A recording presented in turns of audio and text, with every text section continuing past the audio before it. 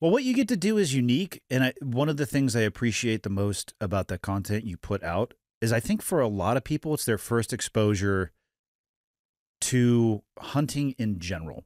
And you do a good job of connecting hunting, which could be viewed as a selfish activity, with conservation, which is, Mhm. you know, I don't want to say global because, each country can do what they want, but it has an impact beyond what most people would think. For most people, let's be honest, and again, depending on where they live, I don't judge them. Their interaction with sourcing their protein is going to a grocery store and it's like, oh, this is where the ribeyes are. This is where the ribeyes always are. It's where they've always been.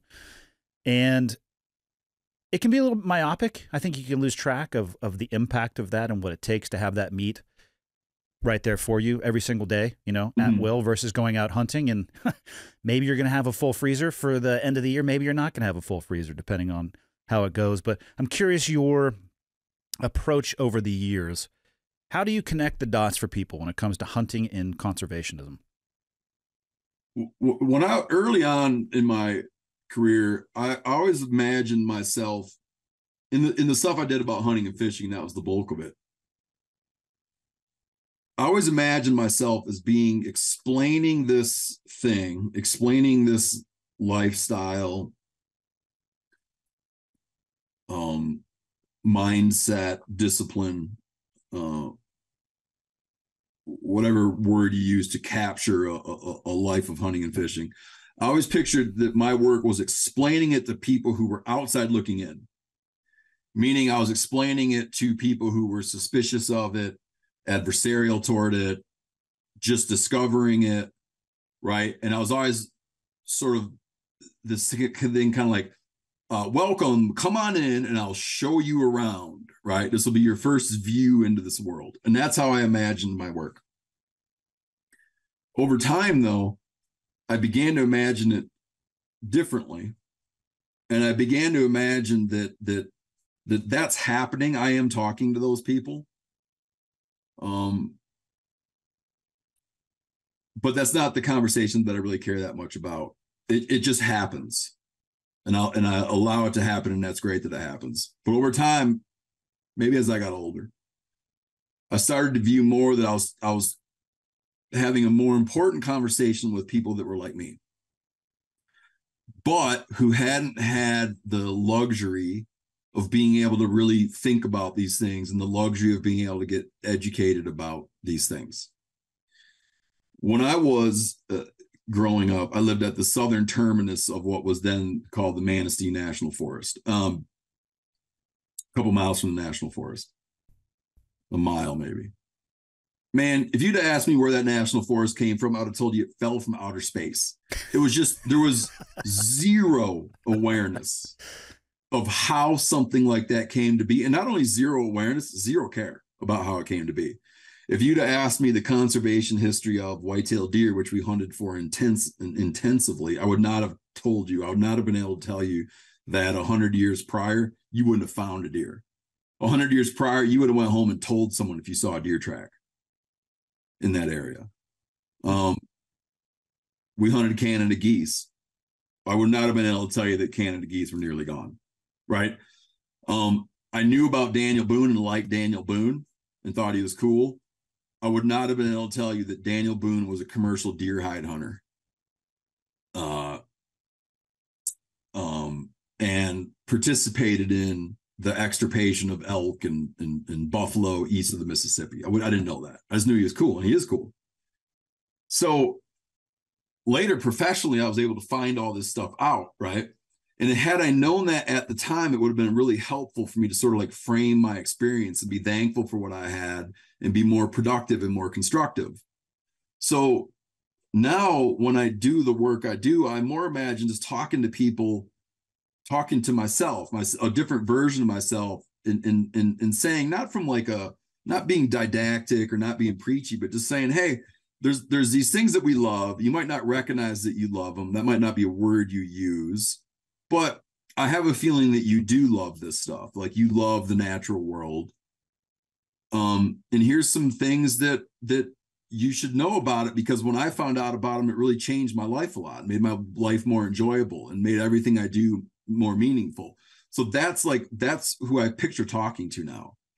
I don't know that that conversation becomes any less entertaining or relevant to outsiders looking in, but that's what I'm doing now. Like if I had to pick, if I had to talk to hunters and anglers or non-hunters and anglers, I wouldn't even think about it, dude. I wouldn't even think about it. It'd be, I'll talk to hunters and anglers Really? about what we have going on. Absolutely. Yeah. I think I would agree with you. I didn't start hunting until I came up to Montana.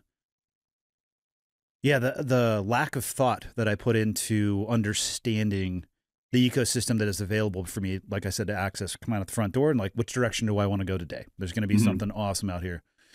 Yeah, the national forest, the biology that may be involved, the species control, you know, even just an understanding of reservation area. We're up where I live, there's reservation area all over the place, but there also is, you know, Glacier National Park and where all of these things come from. Yeah, I bet you most hunters, they're probably more in my category than yours, or where you were before you started taking a hard look at it. Yeah, it's not even. I don't even mean that. I don't mean that as a negative. You know, a lot of times people say like they need to get educated. What that generally means is it's like they need to be subjected to my propaganda. You know what I mean? Like they need to be educated, meaning I wish they agreed with me. And I don't mean that people need to be educated. I don't mean in a condescending way. I just like to say that like I had the luxury to spend a lot of time on this stuff because of the professional path I took. I had the luxury to learn a lot of things and like to share those things. But man, the last thing I have, you know, I remind myself all the time about how I was when I was younger, right? How I related to wildlife laws, how I related to landscape management, just everything, you know? And I'm like, unless I'm willing to say I hate myself back then, and I don't look back and hate who I was, then I can't hate on people who hate on people who were a facsimile of how I was. Well, now that I've given it at least 2 minutes to think about this, since I haven't thought about it much, I think you're correct in talking with the hunters and anglers, because the more they know, the better advocate they can be for what they're doing, and they'll have the opportunity to have those day-to-day conversations with people that may never be exposed to it. You might be banging your head against a closed door more so than with the hunter and angler crowd. At least they'd be receptive, and actually, if they're smart enough, the more that they educated themselves, the better hunter and angler they would become anyway. And then, of course, the better spokesman for what it is that they're passionate about. Yeah. Yeah. You know, one of the things I appreciate about your content, you know, I go on YouTube and let's just say that my feed is an absolute nightmare because it's, of course, what you're searching for. So I have like mountain bike crashes, airplanes crashing, and then it's, and around hunting season, it's 30 kill shots in 2 minutes, you know, or 50. You're a pilot now. Why do you look up airplane crashes? I need to understand. I need to understand what they did wrong, so I cannot do this. No, that's good. Yeah, I suppose that makes sense, right? Why did that airplane wing fall off? Okay, don't do what they did. Don't try to fly through a thunderstorm cloud, and you're probably going to be all right. No. But the social media platforms, it's all, hey, here's the 30 seconds before shooting an animal, and then it ends right after the shot, and it runs off. I love the emphasis you put on the after. And in my limited time hunting, I'm by no means an expert. The work begins after you get the animal on the ground. Like a lot of these animals, like one of the hardest things I've found is actually finding them. Once you locate them, you know, they're not out there doing calculus and algebra. It's not that incredibly hard to kill them, especially with the very high-powered long-range rifle. The work starts when you actually can get up to that animal, like, oh boy, how do we get this thing out of here? How do we preserve the meat? How do we get every ounce of meat off of this skeleton? What are we going to do with this? Who's going to, and then, I mean, there's that aspect, but I love the emphasis you put on the cooking afterwards and the camaraderie and telling the story over the meal. I literally, just last night, my wife made elk spaghetti with elk meatballs of the bull that I had killed in Wyoming. They turned that thing at the butcher in 36 hours and we were home with it. And my dad was there and his wife, and they just moved to Montana. He's talking about how much he wants to go hunting next year. I'm like, well, get your driver's license because that's when the timer starts. You need to have that sucker 6 months. And my son is there and he's talking about wanting to start hunting, but it's all based around the meal. We're not talking about a hunting story. We're just talking about where this meal came from. And I think that emphasis, it's not that you are you're not the only person that talks about it, but I appreciate the fact that you highlight everything that happens after the arrow release or the trigger being pulled. Because to me, that's where the lion's share of it occurs anyway. You know, when I started doing a lot of stuff around wild game, my first book was called The Scavenger's Guide to Haute Cuisine, and I published it in 2005. And it was just all about just making crazy stuff out of wild game. And it had to do with like this French chef and this whole kind of elaborate story. But at its core, it was a wild game. It was a book about cooking with wild game. And man, it just wasn't discussed that much back then at all. It was shocking to people at the time. It just hadn't been. It felt like such low-hanging fruit just to explain this thing that I had always been raised around. And I was raised, when I was brought up, it was like eating wild game was like really, in our family, it was celebratory, and was often celebratory because you would literally, that would be the foundation of having people over. Do you know what I mean? So my dad, like when the salmon were running, they would have this party, the big salmon boil, tons of fish fries, right? Everybody comes over and you fry fish. It was just always like community, you know, people getting together, having a good time. And I always had like that feeling. When I started college, first 2 years of college I went away to, I stayed and went to community college, and I was trapping and just lived at my parents' house. And then I finally moved away after 2 years at community college. And I moved in with my brother and a buddy of ours. And I remember we ate 4 deer in the house we lived in college, full-time students. I remember we ate 4 deer between October 1 and Christmas break. It was because, dude, people would come over our house. Yeah. And like, we were dirtbags, man. But we always had salmon. We always had tons of fish. We always had tons of deer meat. And people just come over our house, and we'd just party and like, you know, drink our faces off and fry deer meat. And it was just like, people loved it, dude. We'd serve deer meat to people who'd never had any exposure to it. And it just kind of became our thing, you know, that people got, it was hard to explain, but people got excited by it. But it was a playbook that I had gotten from my dad, and like a playbook I had gotten from my dad's friends who would go out and catch stuff and shoot stuff. And then they'd all gather around and make stuff to eat. And it was just like how people had a good time. And so I got into that, and then we just got into doing weirder and weirder things, you know. And I would read history, and history books, and I would see how Native Americans prepared some dish, you know. They probably didn't use the word dish. Well, they didn't use any of the words I'm using, but they would they would make some preparation. And it was because the internet wasn't around, you couldn't find out what it was. You'd see a reference to things. Like if you ran into the word pemmican, right? You'd run into the word pemmican in a book. Picture pre-internet. Unless you were like a card catalog sleuth at a good library, you were not going to find out what pemmican meant. Yeah, good luck with that.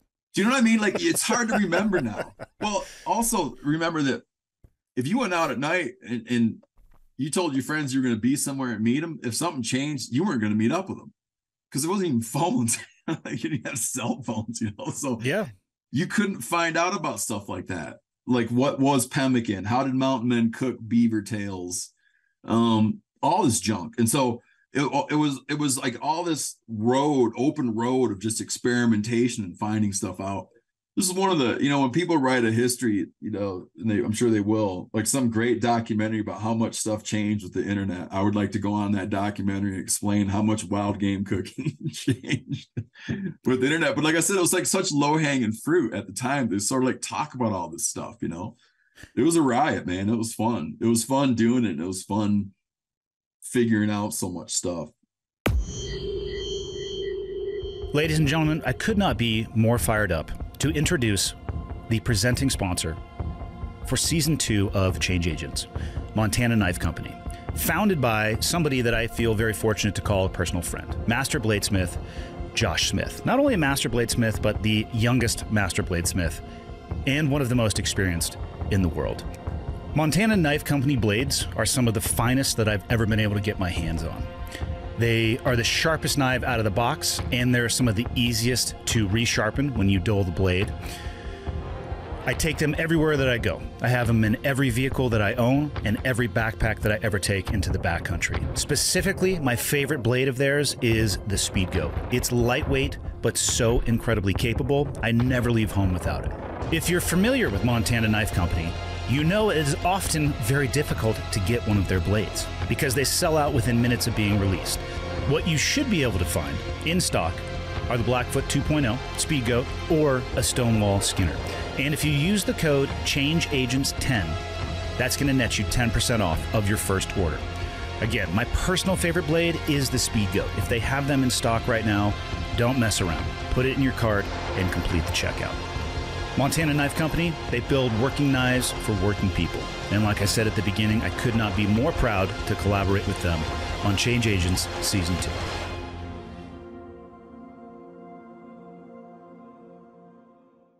God, I remember printing out directions. I think it was MapQuest or something, and taking like 6 pages of poorly printed out shit to try to find the restaurant to meet my buddy. Like, and then you just like, God, and then, yeah, God forbid they change plans. Like, I don't know where that place is. And then you'd whip out the book that had all the streets and try to do your XY graph.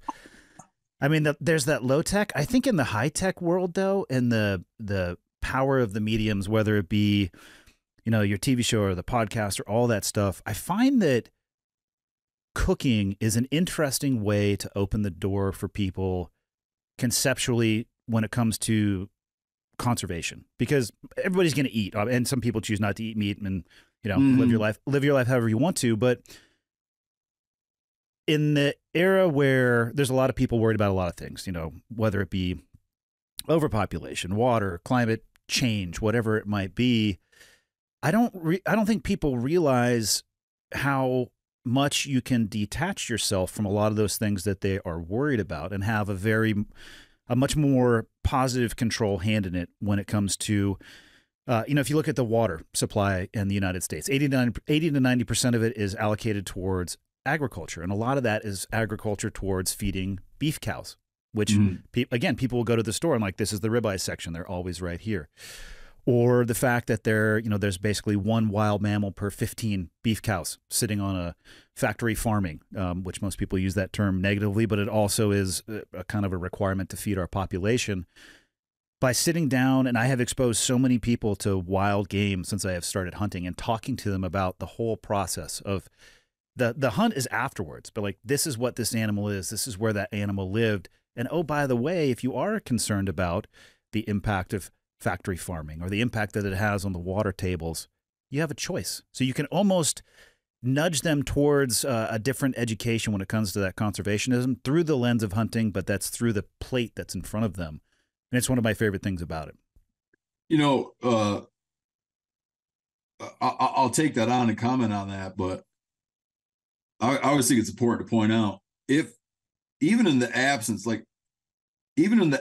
of anything off-putting about factory farming, like if agricultural facilities, the animals, people read poetry to them and pet them all day, right? I'd still hunt. You know what I mean? Like, same. I'm still going to go get my own stuff. So it's not a response to that. That's a thing that's in the background and I'm aware of it, but I would do it regardless, you know? I would still want to go get my own food. But it's funny. Remember earlier I was talking about the two different audiences, outside, inside audience. Yep.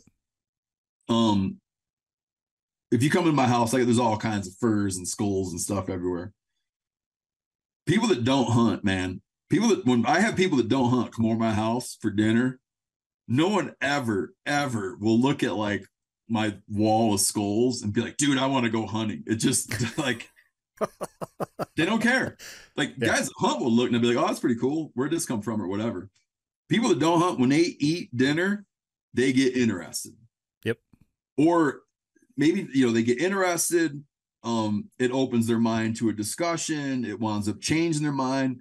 And it's more like they would be more likely in the future when they're having a conversation or they're looking at some ballot initiative that's meant to like take away hunters' rights, or they're talking to an anti-hunter, they'd be more likely to say, you know what, man, thing is, I used to feel the way you do, but I know a bunch of hunters, and when they're at home at night, that's all they eat. They feed their families. That's just what they do. So I don't care. They go out and get their own food. I would picture that conversation, and I know that conversation happens more than them saying, "Oh, I know hunters, and they always hang that shit around their house." Right? It's just For sure. it's more impactful to them. I do both, and we have it hanging all over our house, and it's in our freezer, and that's what we eat at night by almost by like law. That's what we eat in my household. And it is impactful to people to have those meals and see that, because we're a pragmatic species, you know. I mean, many of us aren't, but people are still governed by a level of pragmatism. And if you can look and see that, if you can look around you and see that you have healthy wildlife populations, there's enough deer running around, that they're in your yard, they're getting hit by cars, and you see that, like, well, whatever these hunters got going on, they haven't decimated the deer herds. I see deer around, I see turkeys around, and they eat it. And that's what they eat at night. I find that people are like, yeah, I used to think that they were a bunch of crazy ass rednecks, but I see it now. Like, it makes sense to me, you know, and it changes their view of the activity. I've seen that play out hundreds of times, man. Yeah, I have too. I think it's a more powerful approach than just the metaphorical shotgun blast. Like, you need to start hunting now because I do. Like, that just turns people off. Sure. And I point out, I don't have many conversations when I don't point this out. If every American went out and killed a deer, I think we'd have a 200 million deer deficit. So that ain't plausible. Yeah. Right. It'll always be a thing that's just limited. It'll always be a thing that's a limited number of people participate in. Yeah.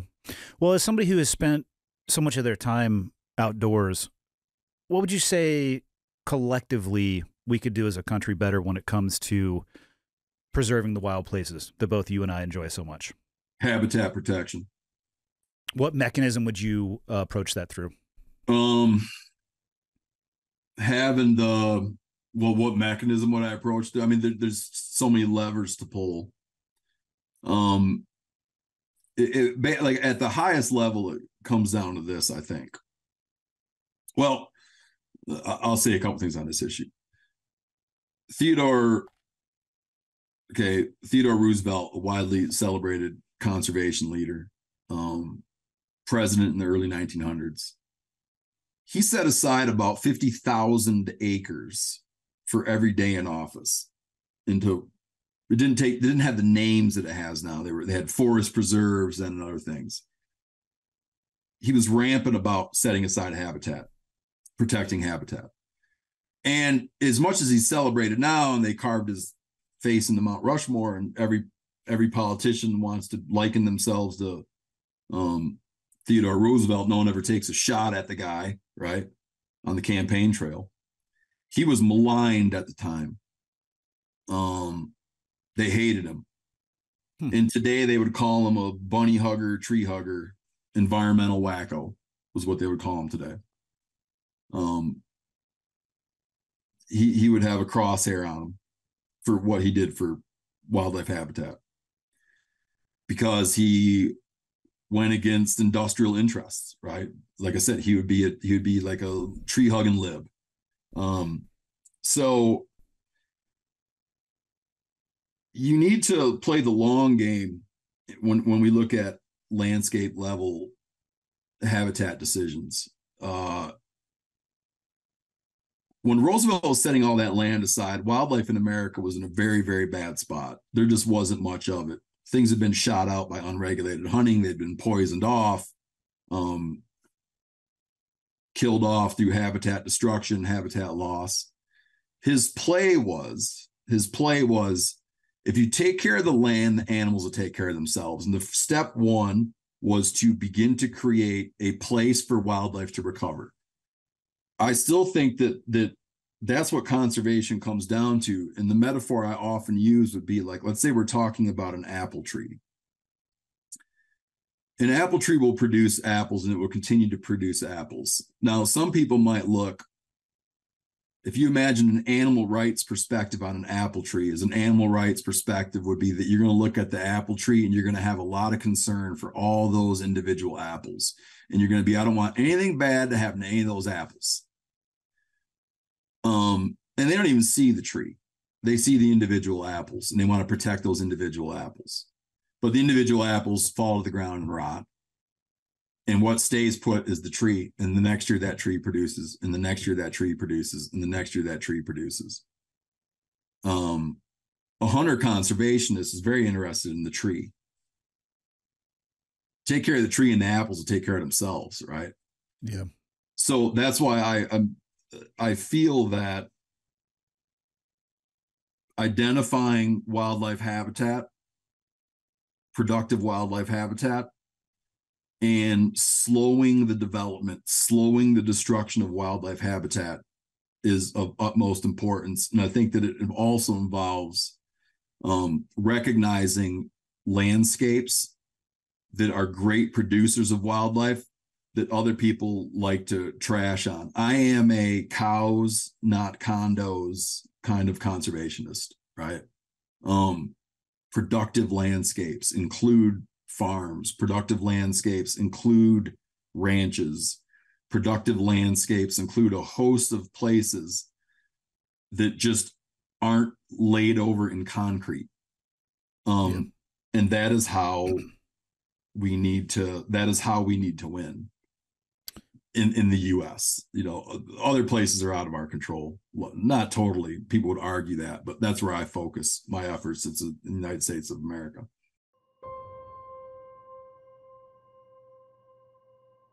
There's a lot of things I like about the Mountain Tough program, but I think primarily what I enjoy is they focus on mental toughness in addition to just the physical toughness. Everything they do is grounded in one purpose: life transformations and being strong between the ears in the mind. And there's also a community of 15,000 plus Mountain Tough athletes. So the community is strong, they're supportive, and they're going to help keep you accountable. So you can train anywhere, you can stream anywhere, you can access guided training and on-demand workouts right from your phone, your tablet, or TV or computer, whatever you're into. And everything you need is in one spot. The Mountain Tough subscription gets you access to all the Mountain Tough programs, new programs, and bonus content. And they have programs for everyone. Those who hit the gym and heavy weights, those who like to work out at home with no gear or minimal gear, and everything in between. Mountain Tough has been the trusted training by the dedicated for years now, including U.S. military special forces and dedicated backcountry hunters. There is no excuse for you to not start today. With Mountain Tough, you can conquer your goals with the ideal program for your lifestyle and schedule. Train with equipment or just your body weight on your phone, tablet, TV, or web browser. Most importantly, they will help you train your mindset so you are always ready for anything that life throws away. Mountain Tough subscribers get full access to world-class home and gym programs, groundbreaking mental toughness training, self-improvement, prehab and rehab, biomechanical form coaching, stretching and mobility flows, nutrition guidance, challenge workouts, and the global Mountain Tough community. Mountain Tough is offering Change Agents listeners an incredible offer. You're going to get 40% off on the all-new Mountain Tough Plus annual subscription with the code CHANGEAGENTS. Go to MTNTOUGH.com and enter the code CHANGEAGENTS to receive 40% off, a savings of about $100 on your Mountain Tough Plus annual subscription. That is MTN, Mike Tango November, Tough.com, and enter the code CHANGEAGENTS to save 40%. That is less than 50 cents per day for the best in-class physical and mental training.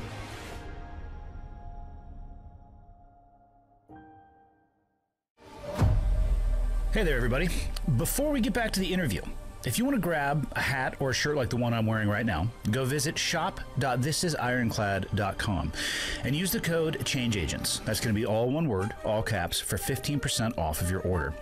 Ironclad just restocked their inventory, so get them before they're gone. And make sure to follow them anywhere at This Is Ironclad to stay in the know for exclusive collaborations that are going to be coming soon. That's shop.thisisironclad.com, code CHANGEAGENTS. One word, all caps. It's going to get you 15% off of your order. All right, let's get back to the show.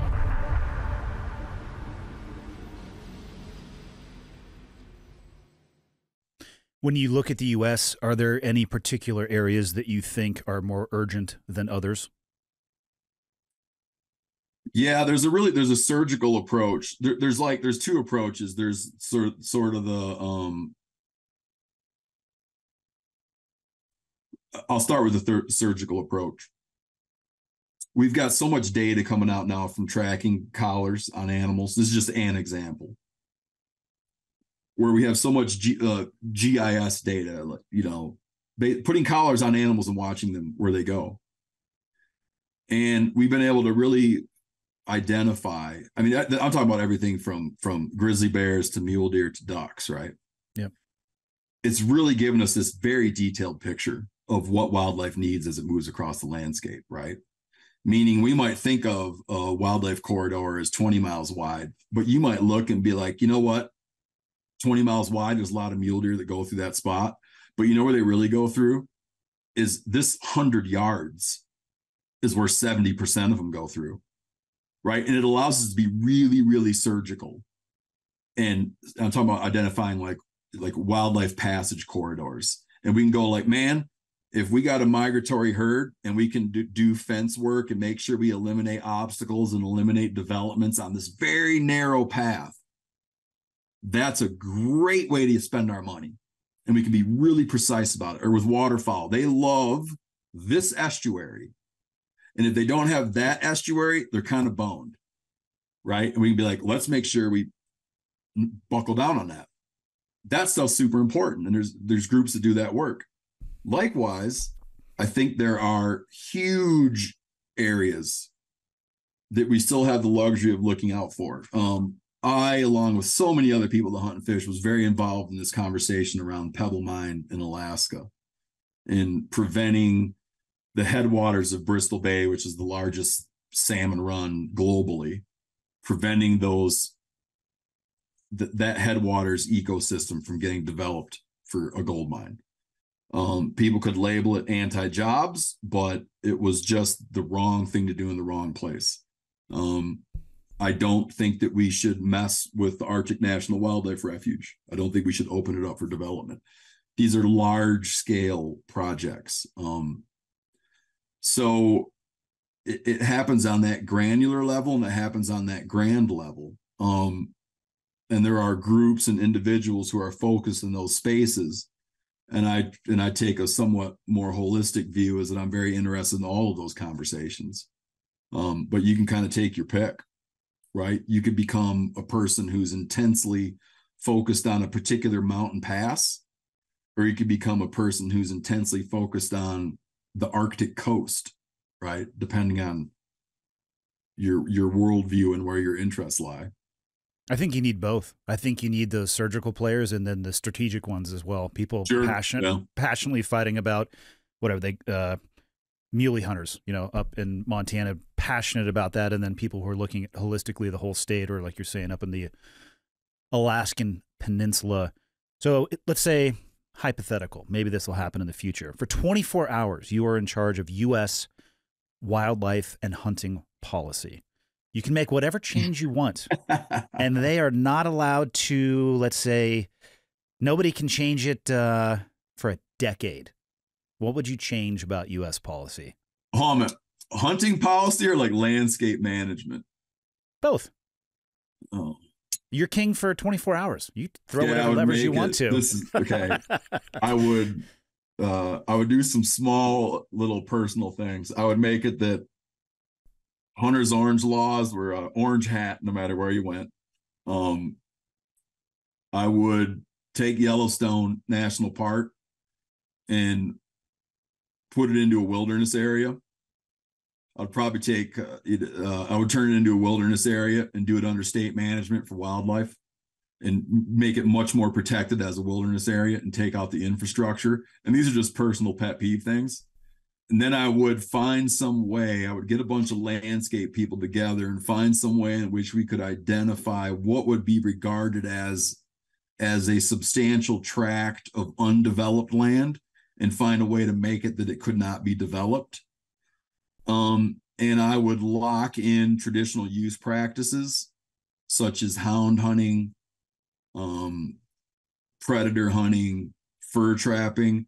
I would lock in and codify legal protections for traditional use practices, as long as those traditional use practices were not leading to loss of native wildlife, and make them invulnerable to changes in public opinion. And then I'd take stock and see how much time I had left after I got those things taken care of. Probably like 23 hours. I mean, you're just up there throwing levers. So this is fast. This happens fast. I mean, you're writing policy. You got a quill pen up there, and you're just writing stuff that can't be touched for a decade.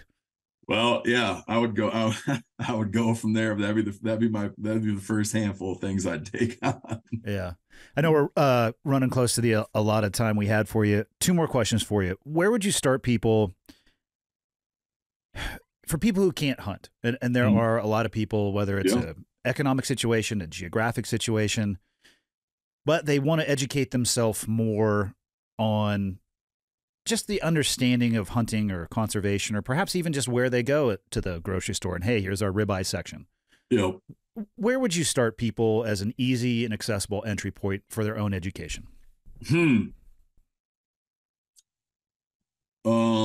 that's a great question.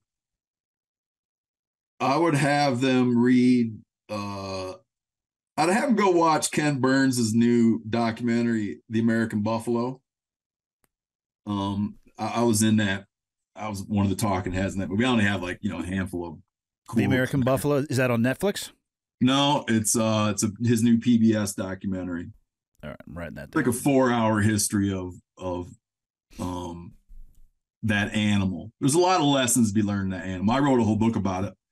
I wrote a book about it a decade ago called American Buffalo in Search of a Lost Icon. But this is a new film out that helps explain a lot of things about wildlife. I would check that out. I would check out, I would read some Roosevelt biographies. I would very much read Aldo Leopold's A Sand County Almanac.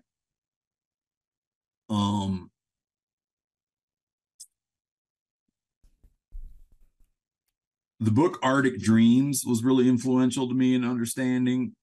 And Barry Lopez, the author of Arctic Dreams, he passed away a couple of years ago. He was very uneasy with hunting.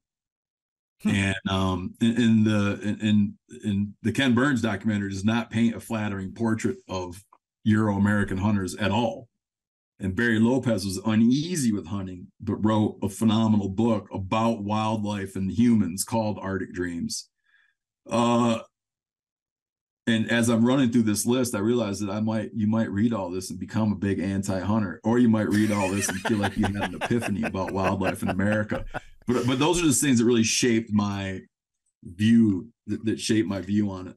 I have a project coming out that I did with my colleague Clay Newcomb, and it's called MeatEater's American History. And the first installment is about the long hunters. So it's about the early Euro-American hunters around Daniel Boone's era, what they accomplished and the crimes they committed. That I think would help get an understanding of who we are, how we came to be the way we are, why you see the things that you do when you look out the window, why that wildlife is there, who's paid for and protected that wildlife. That's a lot, but those are some things that I would begin to ask people to take in, or suggest that people take in. That's what awesome. To do first? I would say Sand County Almanac first. Okay. Yeah, I'm writing all this stuff down.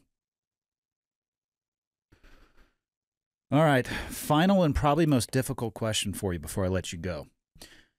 How challenging was it to take Brian Callen hunting, given that the man cannot take anything serious? Man, yeah. He's a great friend. My God, he never turns it off. So I can't even fathom trying to be quiet in the He really, it's stunning. He doesn't turn it off, and he's just one of the man, you laugh so hard being with that guy. Like I would laugh so hard being with that guy that after a couple of days, like people always say that you like, it hurts. Like I would legitimately have abdominal pain, like abdominal muscle pains from laughing so hard with Brian Callen. My God, he's funny. Yeah, I guess you just have to somehow hope that deep down, like below the comedy and below the need to just entertain people around him, that there's some there's some cerebral thing happening, and I think it is down there. But my God, that guy is funny, man. Yeah. I mean, I have never I've known a lot of funny people, right? I've never had someone make me laugh like that guy makes me laugh, ever.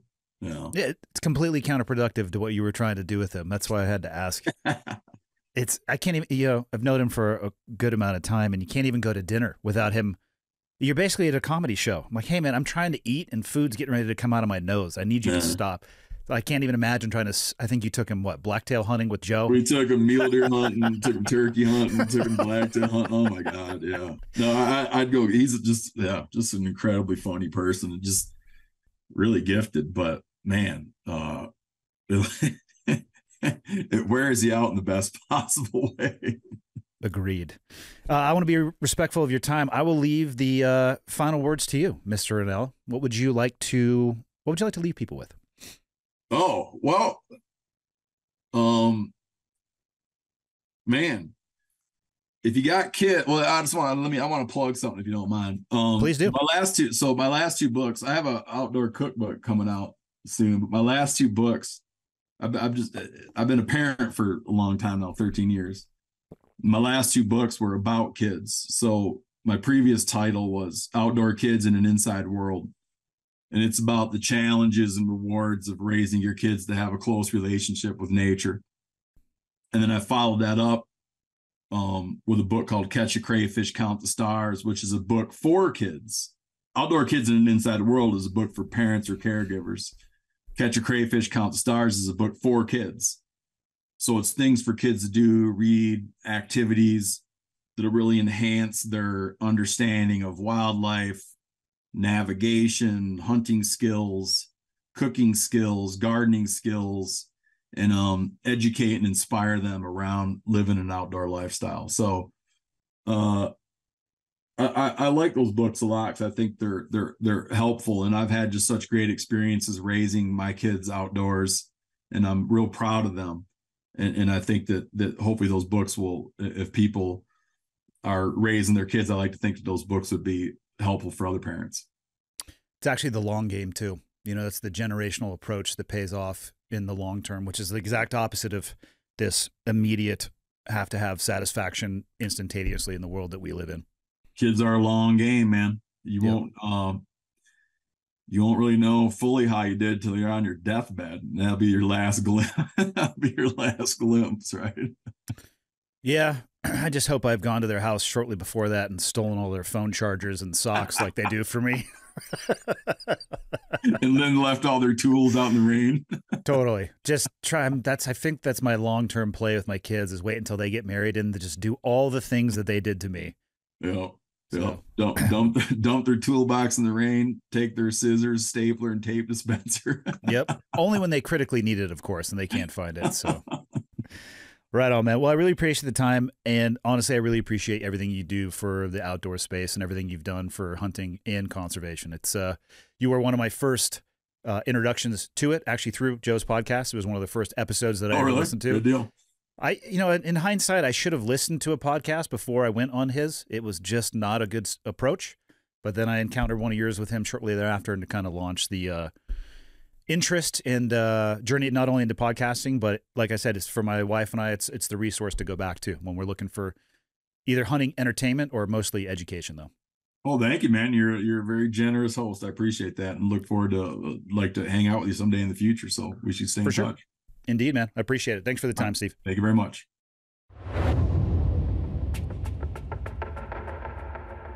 Hope you enjoyed today's episode. I highly recommend you Google Steve and the works that he has written. I have a few of the cookbooks at my house, actually, and since recording this episode, I have already gone on to Amazon and kind of filled out my collection of everything else that he has written. Thank you again for listening to Change Agents, an Ironclad original, and we'll be back next week with an all-new episode.